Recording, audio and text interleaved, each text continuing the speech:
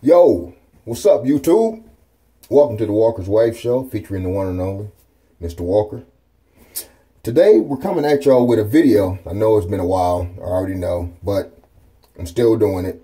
I'm still helping, and I got a little part-time job right now, so I haven't had a lot of time. And you guys know I brush most of the time, and I've been playing video games, so I haven't had a lot of time to make videos. So I'm just starting over on this a little bit. So let's start with the number one question I've been getting a lot, is how to actually get waves, how to swirl. A lot of guys have 360 waves, or they have a pattern wave set, but they're not happy with it, and they want to join the swirl gang. So I'm going to tell you how I learned to swirl. I started with the beehive. We all have a crown, okay? I started with that. To really swirl, I had to learn some things, and I had to apply some knowledge on what was working and what was not working for my hair. So the first thing that I want to go to is products. Okay, what you should be using, what you shouldn't be using. Okay, if you want to swirl, if you really want to swirl your hair a pattern, and you have, I'm talking to my Corsair wavers here. We can't really do that with pomade. I'm telling you, I repeat, I do not use pomade. I used to use pomade when I had a beehive, but now that I have a swirl going, I don't use pomade. I don't really know why, but I just, when I use the pomade and I try to brush, my hair doesn't move because the pomade lays it down. So first thing that I want you to do is that if you're using pomade, I want you to go home and replace it with some pure coconut oil formula. Something that's pure. You see, it's kind of like pomade a little bit, you know. It's just not as thick, okay?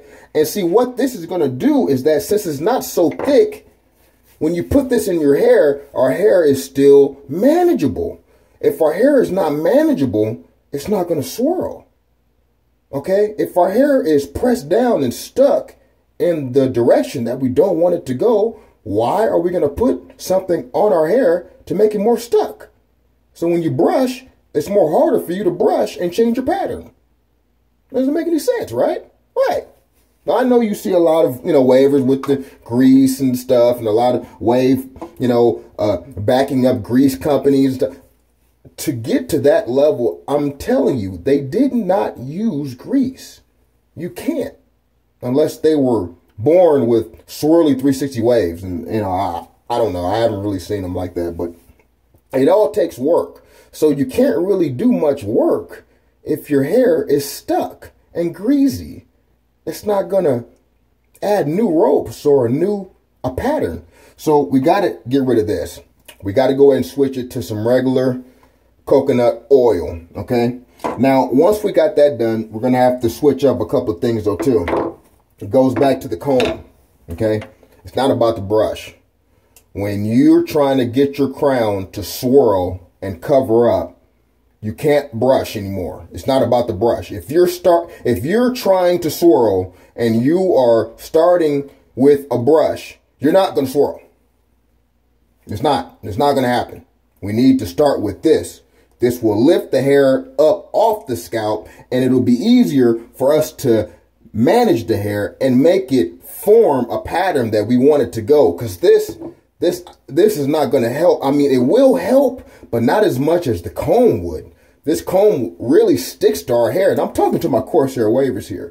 These brushes, I don't care what kind of brush you got, a hard, soft, medium, is not going, I repeat, it's not really going to make your hair swirl like how you want it to. So I need you guys to fall in love with the comb 30 to 45 minutes before the brush session.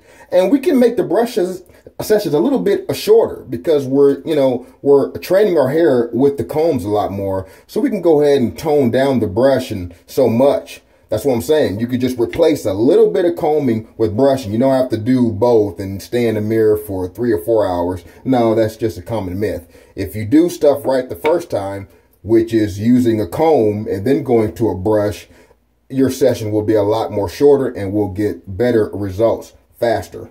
Trust me. Now, once we got a pattern going, you know what I'm saying? Once you start to swirl and you, oh man, I'm wave god and I'm doing it. If you're really trying to get to the elite swirl king level to where it's set, you can't even see your crown, then we need to switch from using this base coconut oil to a more pure oil. Okay, because now our hair is forming into the pattern. So now we really don't need anything to hinder the pattern to flow. So that's when you switch and you go to oils. That's why you see oils are a lot more popular than grease pomades right now, because a lot of wavers want that swirl. And you can't really swirl with a lot of grease in your hair, especially if you're going to grow your hair out, which is what you're going to have to do to make your hair swirl. You can't go to the barber shop every single week. You can't go get a fade or a lineup all the time. You can't do that. You just have to let your hair grow and attack it with combs, a brush, and oil. Stay away from grease a little bit. Wait till you get your hair cut, then put some grease on it. That's what grease is for. Grease is for short hair wavers, really. So if you're trying to wolf and you're trying to get some better waves and get your pattern set, and we're using grease, we're kind of brushing for no reason. Yeah, because you're going to have to brush a lot longer if you have grease in your hair. And then if you're washing your hair 2 or 3 times a week, that's going to create fizz and it might hold you back. I wash my hair once a week. That's it. I don't put water in my hair, but once a week. If I get my hair wet, I'm washing it, period. So if you're washing your hair 2 or 3 times a week and you're wondering why you're not swirling, boom, that's a good reason. Stop wetting your hair, especially my coarse hair wavers. Stop wetting your hair, okay? So this is 11 weeks right here. This is 11 weeks. I'm going on my 12th week. I haven't had a haircut. Haven't touched my hair, just lineups. This is no grease. No grease. You see? No nothing.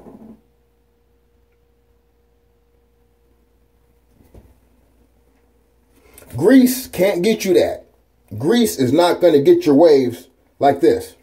It'll make your waves look like this a little bit temporarily, but when you start to turn around and, you know, when you don't have the wave cap on all the time, it gets nappy and it's stuck nappy because you got grease on it. So when you go to brush, like me, so I can just go brush. I can just go brush, see? It's all there. It's all good. But if I had grease on it, you would see a lot more frizziness, actually, believe it or not. So, all in all, I hope y'all learned something. You know, I'm getting the same old questions up in the DM. That's why I kind of did this video right quick for you guys. So, I'm just trying to help people enter the swirl gang. So, if you want to swirl and you have a whole bunch of grease and stuff, you need to just go ahead and leave that alone for a little bit and get back to the oils and butter and into the swirl gang. Make sure to like and subscribe. You know, go to my Instagram at Walker's Waves. Like, comment. You know, it's okay to comment, you know. I can't beat you up online. You know what I mean? Let me know something, you know. And remember, you can do it. Stay wavy. I'll take you to the way. Walker knows the way.